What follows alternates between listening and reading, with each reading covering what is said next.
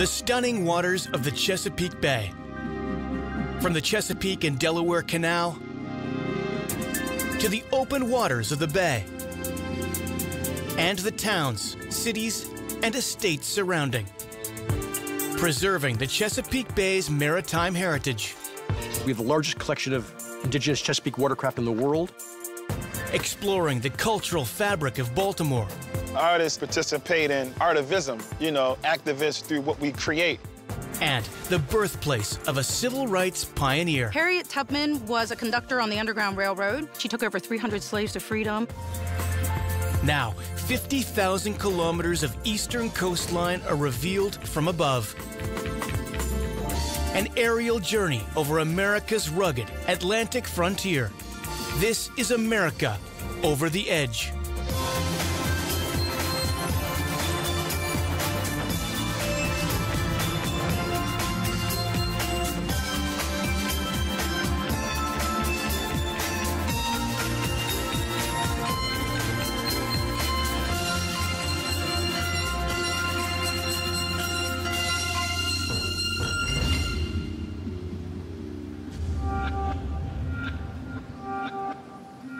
Just inland from the United States Atlantic coast, the Chesapeake Delaware Canal connects the Delaware River and the city of Philadelphia with the Chesapeake Bay and the city of Baltimore.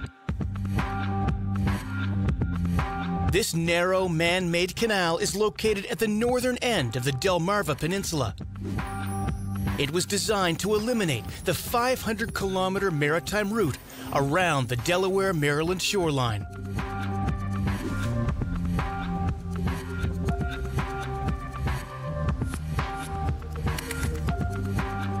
And from above, we can appreciate the scope of this effort. A 22-kilometer-long project that began as a shallow channel in the early 19th century. Over time, the waterway has expanded to the 10-meter-deep, 137-meter-wide passage that exists today.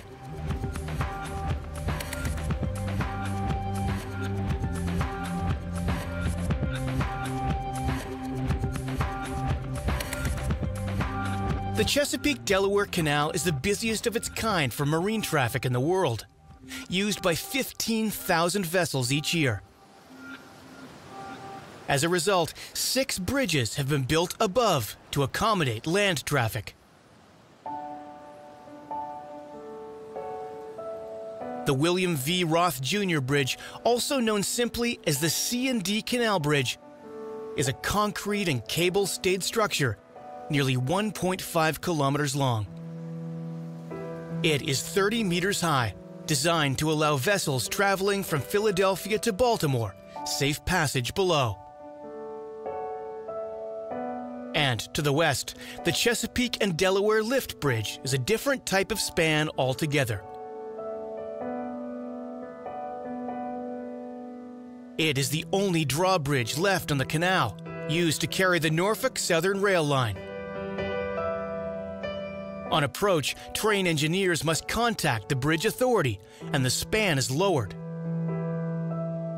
But once rail traffic is passed, the span slides up the bridge's outer structure to its current position, providing 30 meters clearance below. Continuing west, a bend in the Chesapeake Delaware Canal marks a political boundary as we leave Delaware and enter the state of Maryland.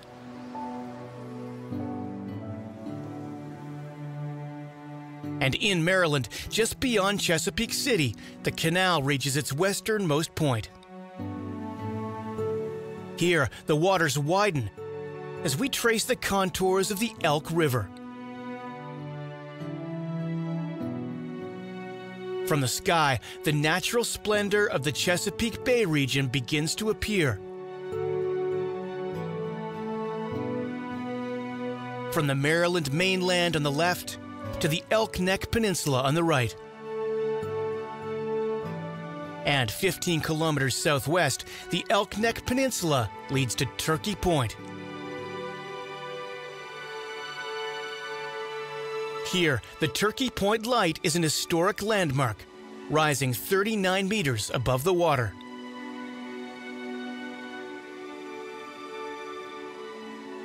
It has been guiding mariners since 1833 and marks a geographic boundary as we leave the Elk River behind and soar above the vast waters of the Chesapeake Bay.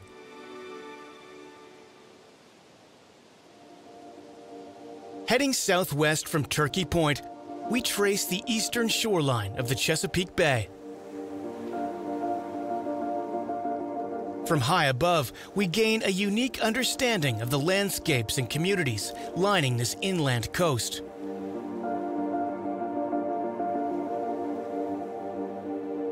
Flying over Cecil County, farmland extends as far as the eye can see. This northeast corner of Maryland devotes 1/3 of its land, some 76,000 acres, to agriculture. Farmers here produce corn, soybeans, and wheat. In total, agriculture in Cecil County is worth more than $113 million each year. Moving down the coast, we see a unique geographic feature of the bay.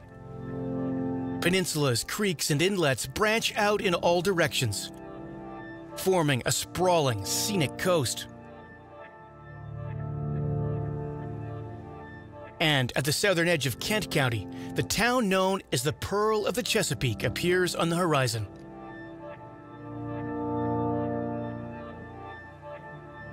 Rock Hall was an important center of trade as far back as the American Revolution, exporting local agricultural products, as well as animal skins from the west and tobacco brought from the south.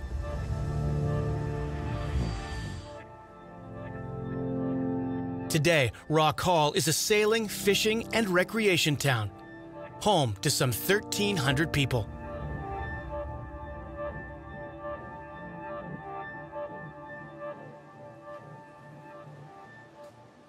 Continuing south, we leave the Maryland mainland on approach to Eastern Neck Island.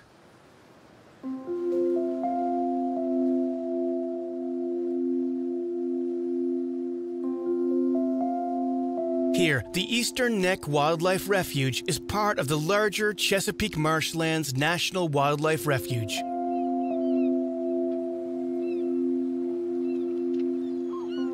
From above, we can see the change in landscape. Trees growing up from soft wetlands surrounded by tiny streams.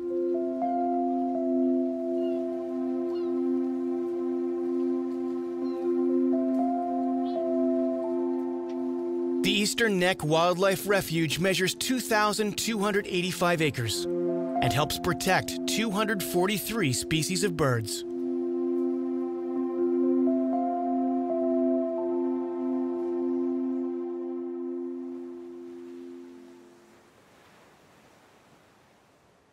Further offshore, we soar high above the Chesapeake Bay, as well as the sheltered waters of Eastern Bay and the Miles River.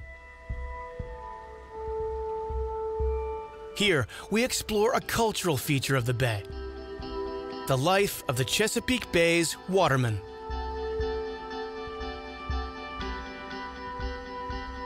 Well, a waterman is our term for a commercial fisherman, and that encompasses anything from oysters to clams to crabs to eels to fish, all of the fisheries. It encompasses all of the fisheries right here in the Chesapeake Bay region. It is a tradition that goes back generations. The traditions of a Chesapeake Bay waterman go back pre-Civil War. At one time, in fact, there's pictures from Captain John Smith when he came up to Chesapeake Bay, and stories of, there's drawings of the Indians harvesting crabs and oysters, and stories of when Captain John Smith, when they got low on food, harvesting oysters. So I suppose they were the first watermen. After the Civil War, many of the newly freed slaves turned to the water to make a living, because even though slavery, their emancipation had been declared, they still couldn't just go out and get a job. But the Chesapeake Bay don't know what color you are, so out there they went and harvest seafood they did, and they became Watermen just the same, they work right alongside. 1865, they work right alongside of a white waterman, and they've been treated equal on the Chesapeake Bay ever since. Today, thousands of watermen work the waters of the Chesapeake Bay. The job changes each season, and it's never easy. In this general area, mostly trot lining is done, and a trot liner's day starts between 3 and 3:30 a.m. He goes out, he lays his line, he goes over and over, back and forth, up and down his line until about lunchtime, maybe 1 o'clock, then he pulls his line up with whatever amount of crabs he has, hopefully enough to pay his bills. And at that point, he comes home and spends 3 or 4 more hours baiting up his trot line to be ready for the next day and fueling up and getting his baskets, selling his crabs. So if he really hustles quick, he can make it into a 12-hour day, but most of them are 14 hours.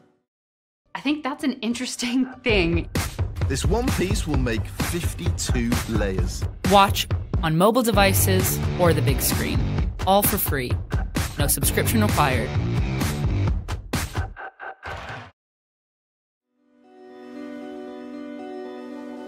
It is a tough job. It's commercial fishing. It is dangerous, and it's not just dangerous, but it's a challenging way of life. And that's what it is. It's not just a job. It's a way of life. It's who we are, along with what we do. And we're doing our best through legislation and public awareness and environmental issues to try to hand that heritage down to the next generation.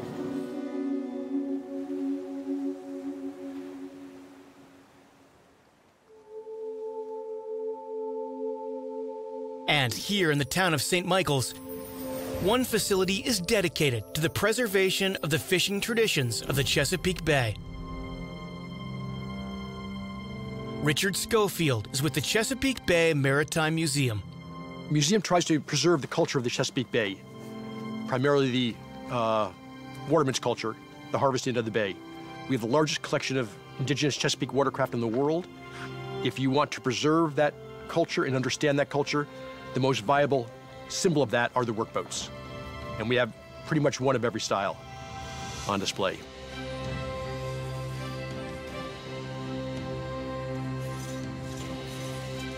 To maintain the museum's incredible collection of watercraft, there's a working boatyard on site. Mike Gorman, a former shipwright apprentice here, runs this one-of-a-kind operation. So as you walk around campus here, you're going to see 13 boats ranging in size from like 26 foot up to Edna Lockwood, which was built in 1889. And they're all collected for their great stories and their importance to the bay. And in this shop right here is where we do all the maintenance on them. We do all the major restoration work, all the timber work. And in moving forward, we're even going to have a sawmill here, so we'll be taking everything right from a tree right to the boats that we own, the whole process. So the latest project we did over the winter was this log canoe, and this is a indigenous craft that we sort of stole from the Native Americans here, where they do dugout canoes. And when the Europeans came, they took logs and pinned them together because they wanted bigger boats. We did this project as practice for building with logs, because we're going to be doing a rebuild of our Edna Lockwood Bug-Eye, which is 60 foot, and it's 9 logs pinned together. That was built in 1889. So this is all sort of R&D, and kind of a good example of what we do at the museum is preserving not only boats, but craft and the way that it would have been done originally. Inside, Gorman is putting the finishing touches on the project.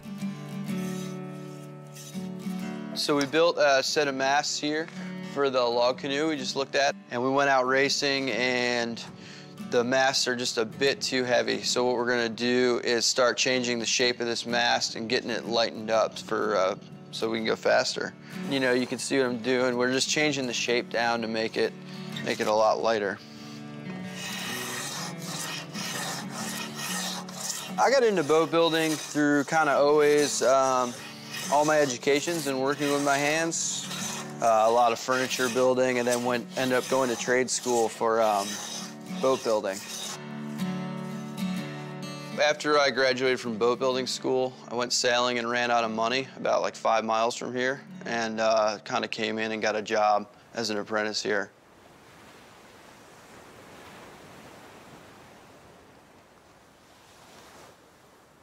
I think when you're building a boat, seeing the bigger picture is a huge, huge importance in it. If you focus on all these little pieces along the way, you'll be doing it forever. But once you grasp that bigger picture and how everything works together, your job will be a lot easier for you. Back on the water, the bigger picture can be seen in the Chesapeake Bay Maritime Museum's floating fleet. A dozen amazing watercraft. One of those vessels is the Rosie Parks, built in 1955 and recently restored to its original state.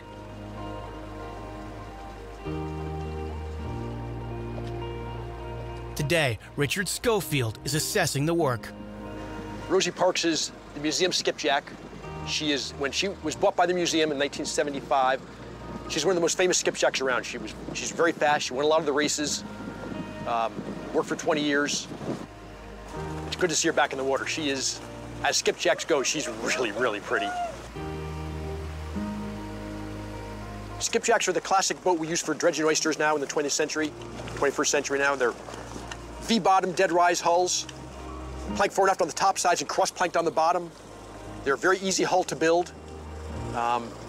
They were somewhat disposable. If it lasted 30 years, you made a lot of money on it, and you built a new one. On board, Mike Gorman paints a picture of this success story. So what's different is it's the last working sailboat that dredges oysters in America, in North America, actually, I believe. The rollers over there on the rail is where the dredges go over.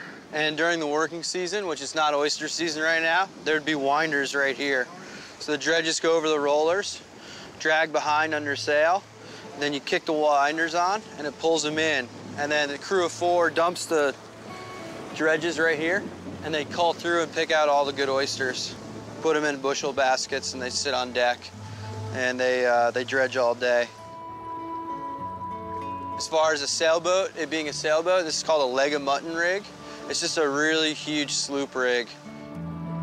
Skipjacks are always all different, but they're all built to the same parameters. So basically what you do is you decide how big of a boat you want, and everything else is built to that. Right now we're operating under full sail with no jib. If we were out working right now, we'd probably have 2 or 3 reefs in the main and have the jib up with a reef in it. It's more about power than speed for these boats working. Here on the Miles, we don't dredge oysters anymore, so it's nice to be out on a skipjack in the Miles River. For Richard Schofield and Mike Gorman, the Chesapeake Bay Maritime Museum is conducting important research and restoration, key to preserving the cultural traditions of the Chesapeake Bay. They hope it will continue into the future. This is my hometown. The museum was started by very good friends of my grandparents. I mean, it's been a part of my life since it started. I work on wooden boats. This is what I do. It's important to preserve the boats that we have here and sort of the culture in general, because the way that the population's expanding and the access to this region, which was so isolated for so long, and it's rapidly changing.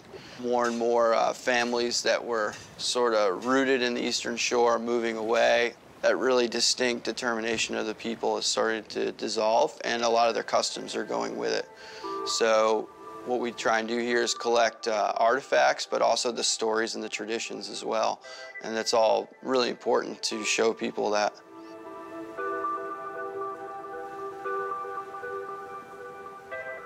"10 kilometers south of the Chesapeake Bay Maritime Museum, we explore the settlements along the bay's eastern shore.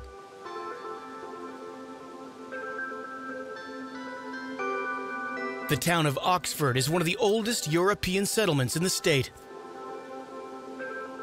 Founded in 1683, it was named the Eastern Chesapeake Bay's first international port by the Maryland State Assembly. The town quickly became a bustling marine hub, with British vessels coming and going. Up until the American Revolution, Oxford was a major center for international trade.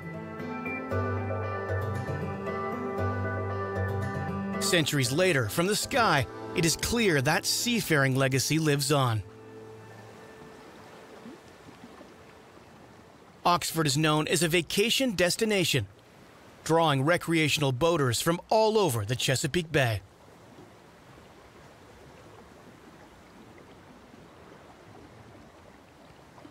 And south of Oxford, the modern-day wealth and prosperity of the region can be seen.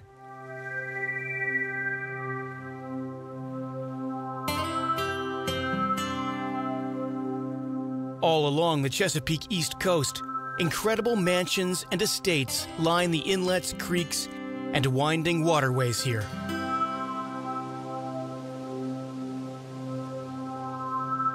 While some of these homes can be seen from the roadways lining the coast, the true scope of these Chesapeake estates can only be understood from a bird's eye view.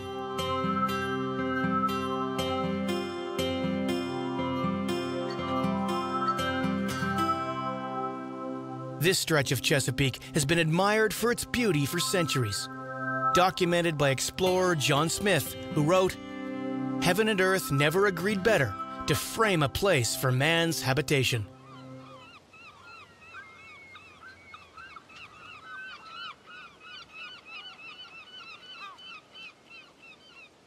Next, we head east from the bay, up the Choptank River, en route to the city of Cambridge. Like Oxford, it is a Maryland community with centuries of tradition.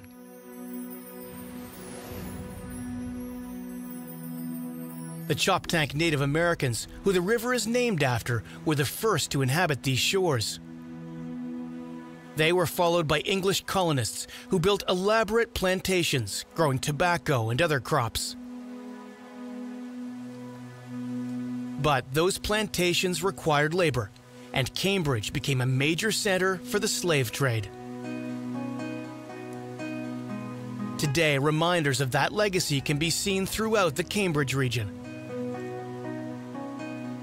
especially in the village of Bucktown, which marks the birthplace of one of America's great civil rights pioneers. One of the most famous residents in Dorchester County is Harriet Tubman. Harriet Tubman was a conductor on the Underground Railroad. She came back 19 times, said she took over 300 slaves to freedom. She came back and forth for her family, and we're here in front of the Bucktown Village store because this is a site where she committed her first known act of defiance. And inside the village store, mementos of the era and stories of Tubman's life are preserved.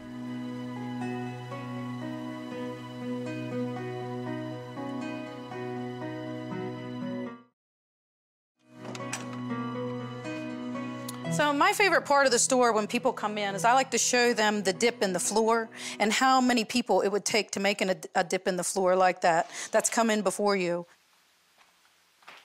This is the original store. They believe that it was probably about an 1860 remodel, so during the end of the Civil War it was remodeled. Susan represents the fourth generation of Merediths to maintain this store. She says they have worked hard to care for these symbols of the past and mementos from the lives of slaves who lived in Bucktown. Historians believe that this mortar is something that was tribal, that was brought here, an innovation by the slaves. And so we don't have the pestle, but the grain is still in it. It was in a house in Cambridge, and we bought it right out of the slave quarters. And so we believe that this was an innovation brought here by them to grind and mill the corn and wheat. And so this is actually out of a slave cabin, and it's absolutely authentic. But some symbols reveal a frightening reality for Black residents of this era. So these are slave tags. So slave tags would be like when you were in school and you had a pass to go to the bathroom, then they would ask you, what are you doing here and where's your pass? So slaves wore them around their neck. They always said where the slave was from.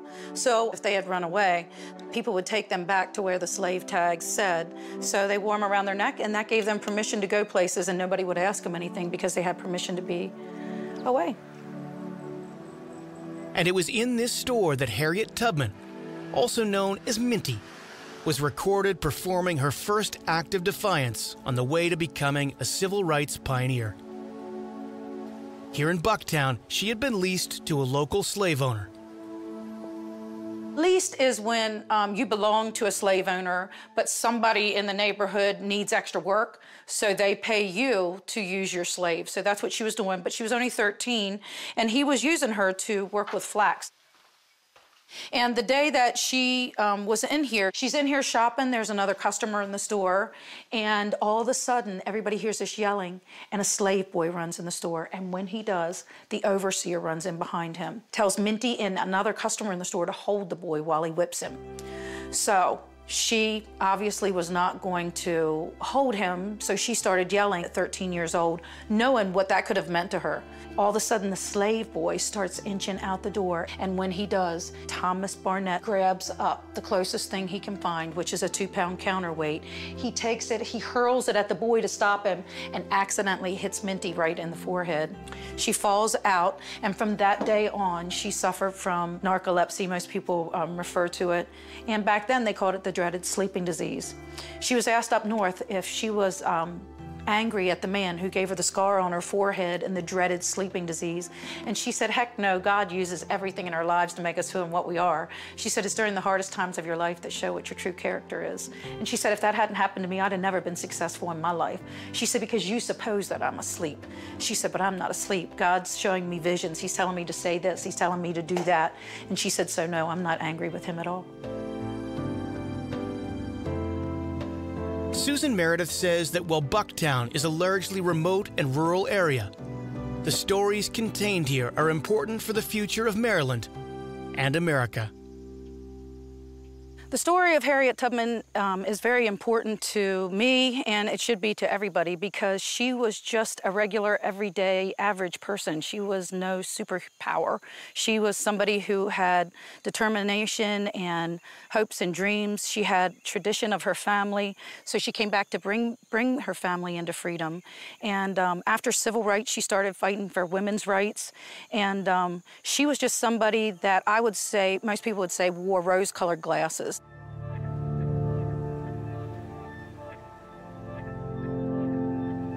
Back to the Chesapeake shoreline and moving north, we head for Maryland's state capital, Annapolis, also known as America's sailing capital.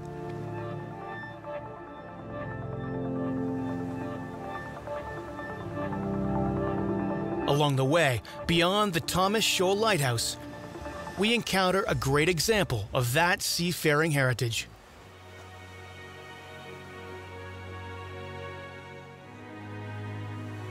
This is the tall ship, Pride of Baltimore II, also known as America's Star-Spangled Ambassador. It's a recreation of an 1812-era topsail schooner, a class of ship known as a Baltimore Clipper, popular during the War of 1812.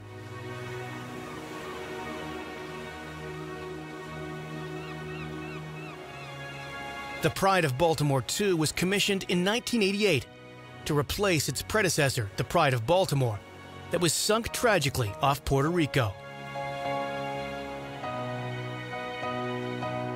From the sky, we get a rare perspective of a maritime masterpiece. 33 meters long, 8 meters across, and more than 900 square meters of sail. It is amazing to imagine a vessel like this chasing down British ships in the Chesapeake Bay in the heat of battle. Since its construction, the Pride of Baltimore II has sailed more than 300,000 kilometers and visited 200 ports in 40 countries. 100,000 guests board the ship each year. the Pride of Baltimore, too, is recognized around the world, with a mission to promote historical maritime education and represent the people of Maryland.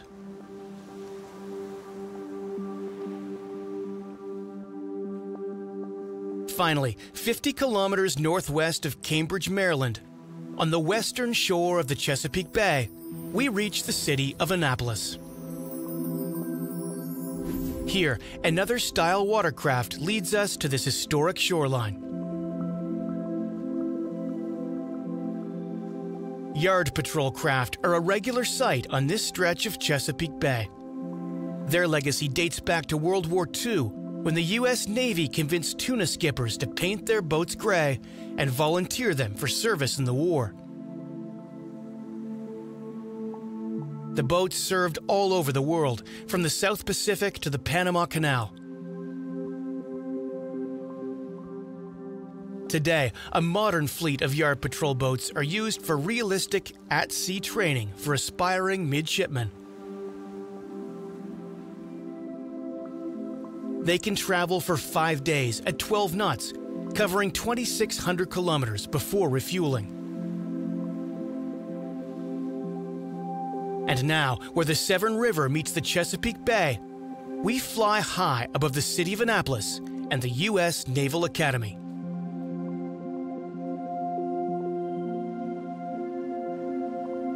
From the sky, it is amazing to see the expanse of this facility. 337 acres of academic facilities, student housing, athletic fields, and the most identifiable structure, the Academy Chapel.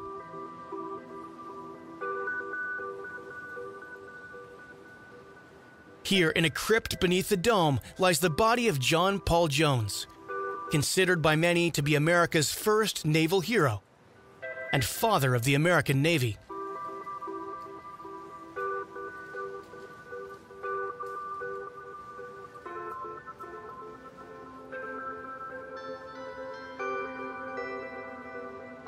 Today, Annapolis is home to 4,500 midshipmen, or naval cadets.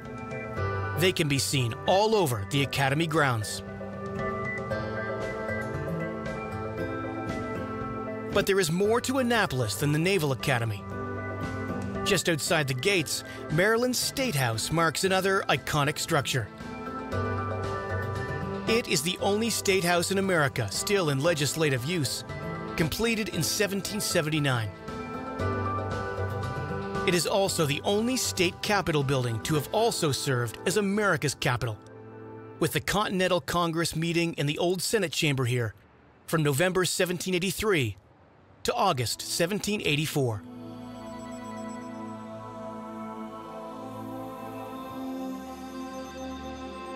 Just east of Annapolis and continuing north, we approach a Chesapeake Bay engineering masterpiece.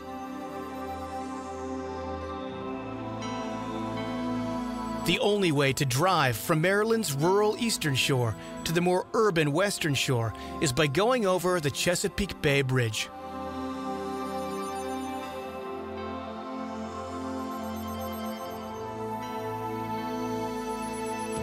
Officially known as the William Preston Lane Jr. Bridge, after the Maryland governor who sanctioned the project, locals know it simply as the Bay Bridge.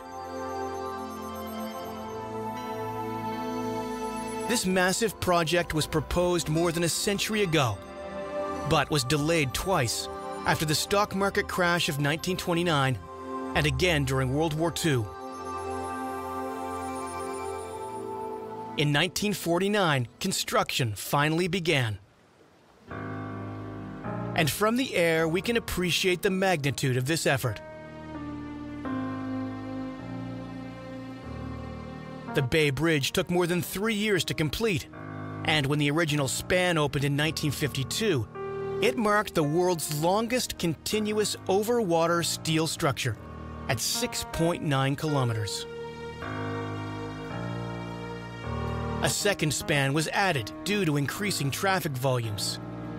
It was completed in 1973.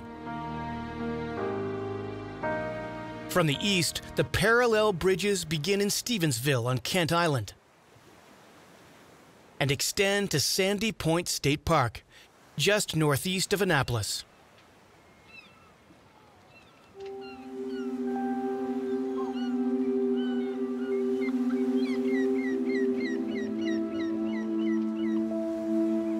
"25 kilometers northwest of the Bay Bridge, a massive industrial complex lies at the confluence of the Patapsco River and the Chesapeake Bay.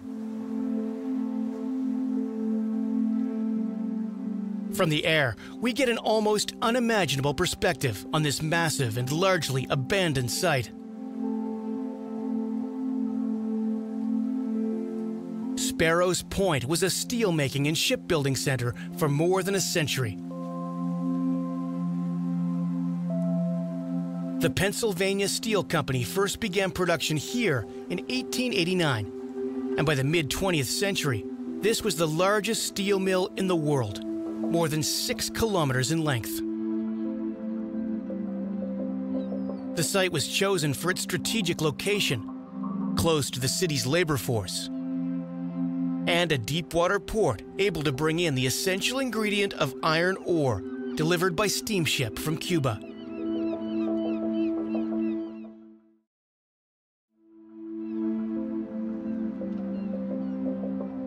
In addition, 116 ships were built here between 1939 and 1946.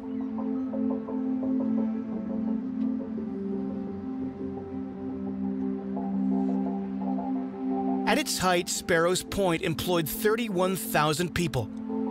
But with changes in the steel industry, the fortunes of Sparrows Point declined. Today, there is hope a major environmental restoration of the site will take place, and that Sparrows Point may someday return to its former glory.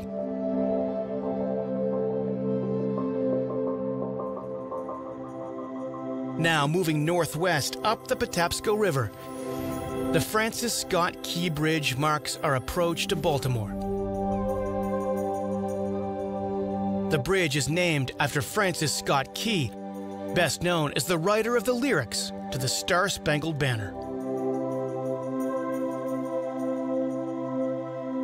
It was from these waters Key watched the Battle of Baltimore into the night, then awoken by the dawn's early light to see the stars and stripes still flying over the city's Fort McHenry. It is remembered as one of the proudest moments in American history, and just one of many moments in the unique and sometimes forgotten history of Baltimore. Baltimore was founded in 1729 by Lord Baltimore. No one really wanted the land because the soil was too poor to grow tobacco, which was the biggest cash crop of that time. So a lot of Germans and Scots moved in and were able to settle the cheap land. From there, people started to realize the city's proximity to water and how it was easy to, be like an import-export type of town. And it was just a tremendous amount of opportunity, which eventually led to Baltimore being America's first boom town. Baltimore was actually the first city to reach a population of 1 million or more after Manhattan and New York.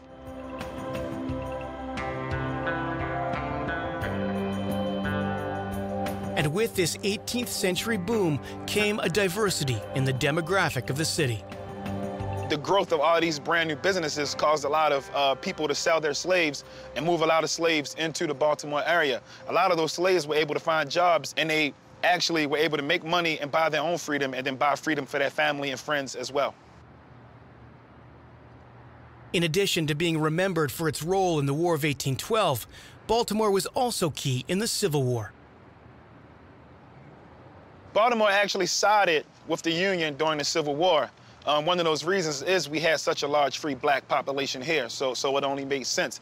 Even though some southern parts of the state sided with the Confederate, which is why, our city is normally considered to be a place that's too north to be south and too south to be north. But in the 20th century, the city fell on tough times.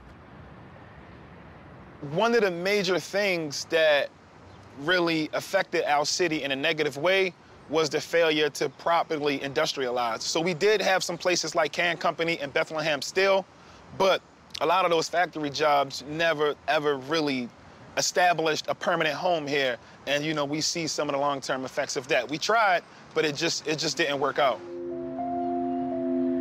Dee Watkins remembers those tough times vividly. I grew up in the height of the crack era. I lost a lot of family members and a lot of friends. My older brother who raised me, he passed away as a result of that lifestyle. And like many of my family and friends, I tried my own hand in trying to work that business. And I did that for a couple of years. And, you know, with love and support from family and friends, I made it out of that. Luckily, Watkins was able to make a change and is today part of a new generation of writers and filmmakers in the city. He's part of a new charge, looking to the future and offering young people opportunities Watkins himself never experienced. There's a collection of artists in Baltimore who participate in artivism, you know, activists through what we create.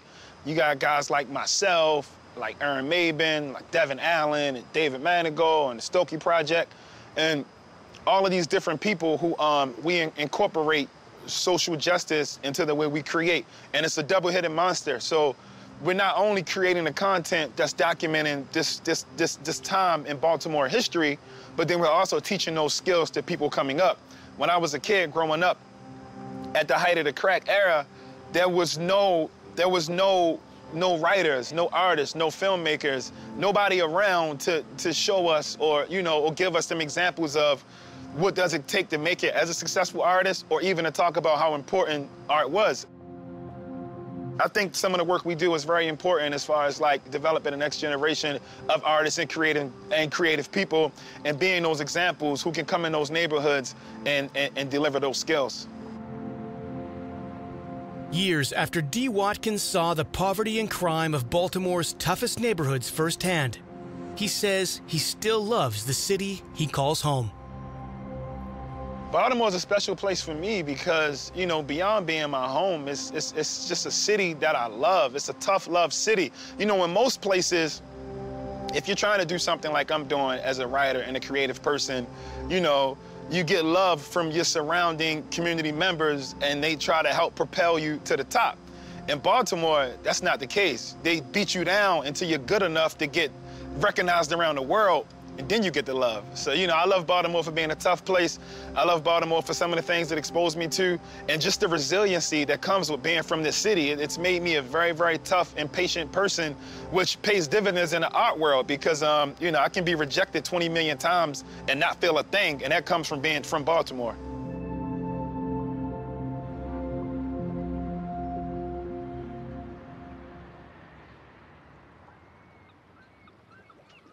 Moving northeast from Baltimore, we explore the northern reaches of the Chesapeake Bay.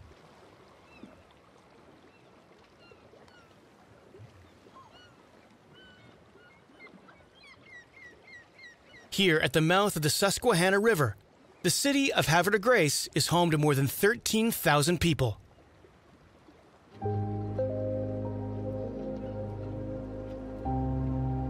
The city is dotted by scenic marinas, parks, and the Concord Point Lighthouse.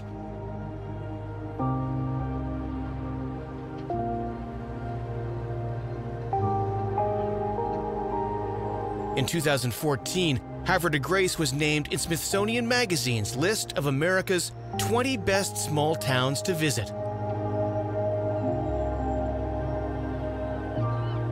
And moving up the Susquehanna River, we get a unique bird's-eye view of the multiple bridges linking Havre de Grace with the nearby town of Perryville.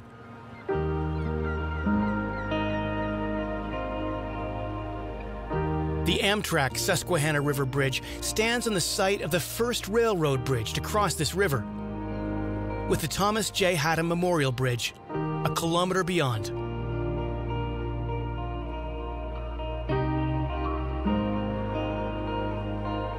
And just a half-kilometer further upriver, the CSX Susquehanna River Bridge is another rail crossing, spanning the river via Garrett Island.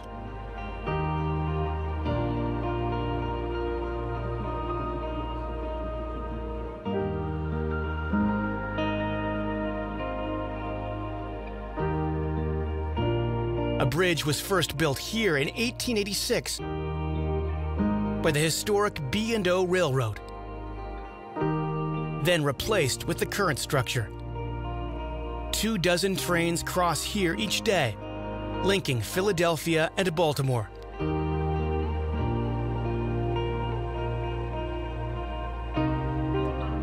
Finally, the Millard E. Tidings Memorial Bridge is part of Interstate 95.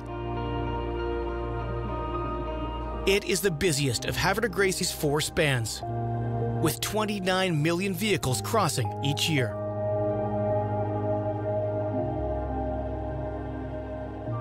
Beyond the bridges, we continue upriver, tracing the contours of the Susquehanna. At 747 kilometers in length, the Susquehanna is the longest river system on the East Coast that drains into the Atlantic. Amazingly, it is also considered one of the oldest river systems in the world. Geologists believe the Susquehanna was formed before the Appalachian Mountains surrounding, making it more than 300 million years old. In total, the river drains 71,000 square kilometers and flows through New York, Pennsylvania, and Maryland.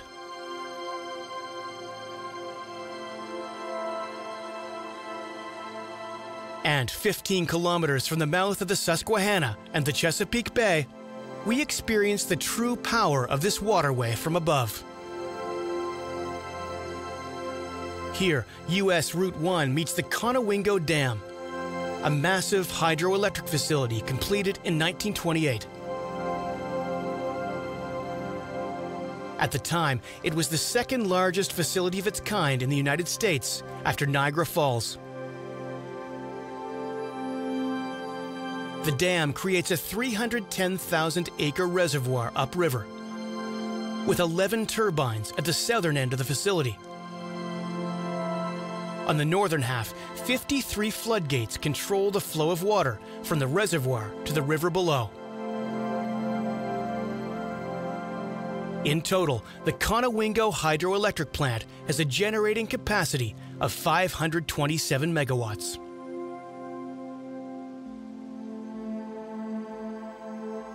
Finally, just north of the dam, we leave civilization behind and continue up the Susquehanna River. Here, the Susquehanna Reservoir is lined by farmland and forested tracts of land. And 8 kilometers from the dam, we reach another political boundary as we leave Maryland and the Chesapeake Bay behind and enter the state of Pennsylvania.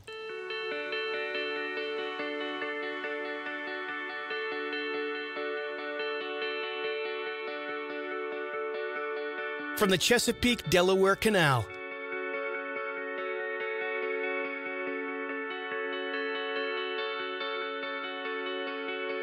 to the open waters of the Chesapeake Bay,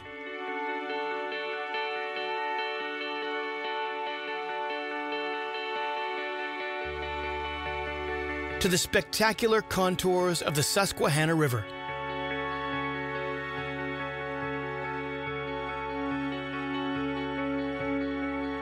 The waterways of Maryland hold some of the most amazing coastal beauty on the entire East Coast.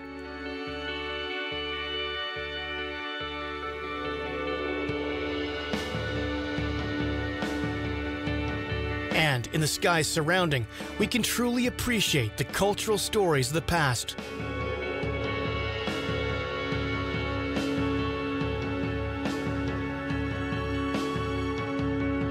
From Maryland's rural eastern shore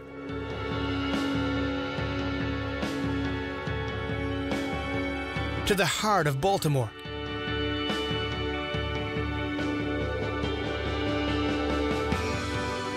and experience the seafaring traditions of today in St. Michael's,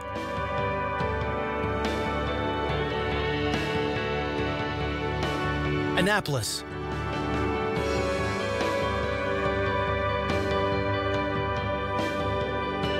and on open water.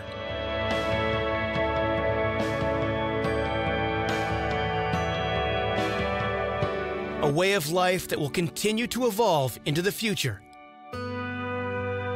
Here, on the edge of America.